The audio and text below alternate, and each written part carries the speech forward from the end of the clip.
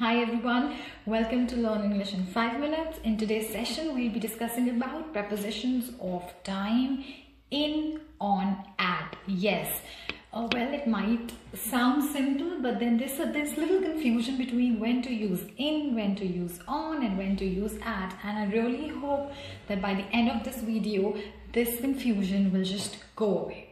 So let's start with at. So at is used when you're talking about a specific time. Let's say when you're talking about at 3 p.m, at 2 a.m, or when you're talking about, let's say, noon or midnight or morning. So when you are referring to these things, so at is usually used when you were talking about holidays, but you're not mentioning the day. Let's say New Year, so let's say Diwali, or let's say Easter. So that's when you use at. Now when do we use on?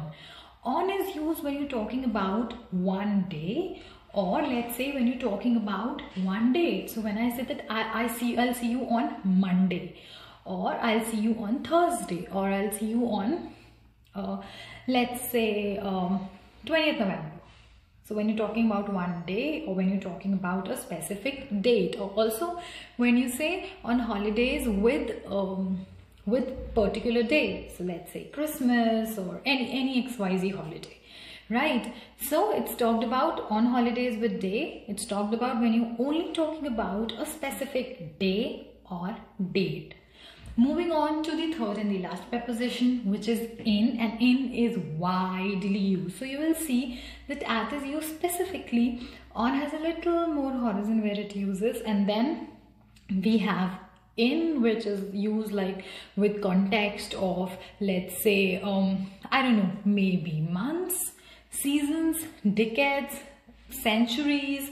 So when you're talking about all these things, then you use in. So I hope the basic difference between at, on, and in is clear. Now we'll be doing certain examples, and towards the end there'll be a small exercise, and I would really hope that you'll do that exercise and you'll write the answers in the comments, and we all can see and correct in case we are wrong. So yeah, let's take a look at all the examples now. At. I will see you at 5 o'clock. I'll see you at 5 o'clock, a specific time. He will pick me at 6 p.m. Again, a specific time.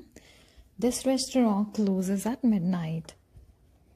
Again, like I said, noon or midnight. Let's take a look at preposition on. Where will you be on Christmas Day? I was born on June 10. You can also mention your year. What are you planning to wear on Independence Day? Let's take a look at preposition in. She'll be back in 4 weeks. I'm hoping there'll be a lot of progress in the next century. In Canada, it often snows in November. Let's take a look at the practice exercise. They often practice dash night. I learned to drive a car dash 3 weeks. I have a meeting dash Thursday. So you need to fill it in. Gary usually eats lunch dash 1 p.m. I'm going to Paris dash June. The bank is closed dash.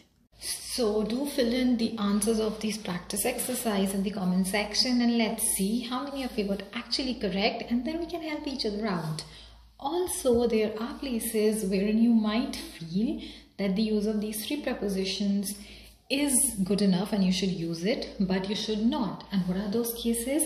Whenever we say a sentence that has last, next, every, or this, then we do not use at, in, or on, because it makes no sense. So let's say that I went to India last April. So I will not say I went to India in last April. I would say last April, that's it. I do not need to use the preposition in here.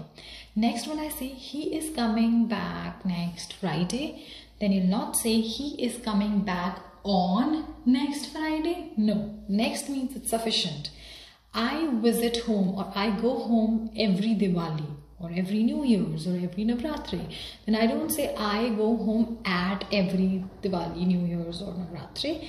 And last but not the least, I say that I'll call you this evening, or I'll call you this, or we'll call you this evening. Then we do not say that I'll call you in this evening. So yes, no matter how fascinating or good it sounds to make use of at, this, or on during these cases, but please avoid, because it's a mistake.